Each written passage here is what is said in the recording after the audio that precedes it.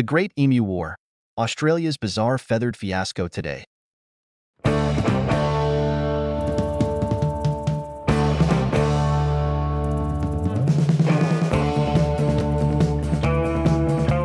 We've got an incredible story from Down Under that's both hilarious and historically bizarre, the infamous Emu War.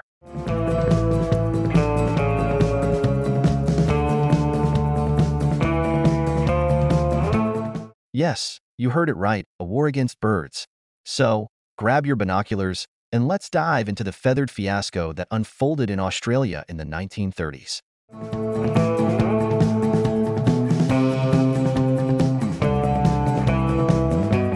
Our story begins in the aftermath of World War I. Soldiers returning to Australia were promised land to farm, but little did they know, they'd face an unexpected enemy, emus.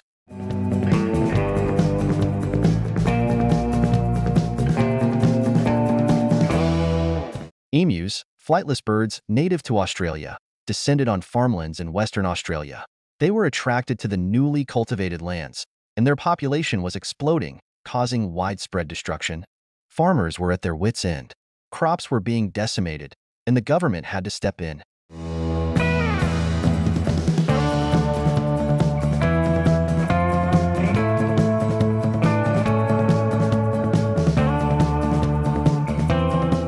In November 1932, they deployed two unlikely heroes, soldiers armed with Lewis machine guns. The stage was set for the Battle of Emu versus Machine Gun, but it wasn't as straightforward as it sounds. The emus were agile, fast, and surprisingly resilient. They scattered, making it nearly impossible to hit them.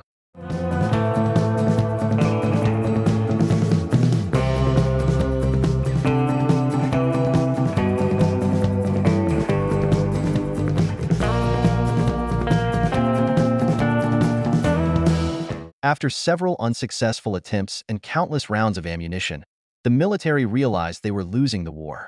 The emus were not giving up.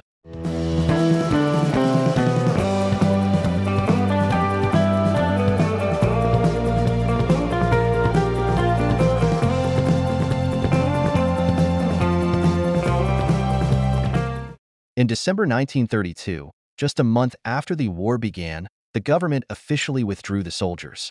The emus had won. In the end, only a meager number of emus were killed, and it was deemed a costly and embarrassing failure.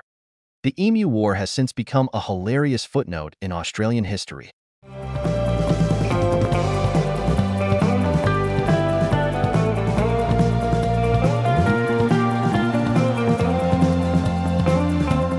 It's a story that showcases the indomitable spirit of emus and the absurdity of humans waging war against nature. And that's the story of the Great Emu War.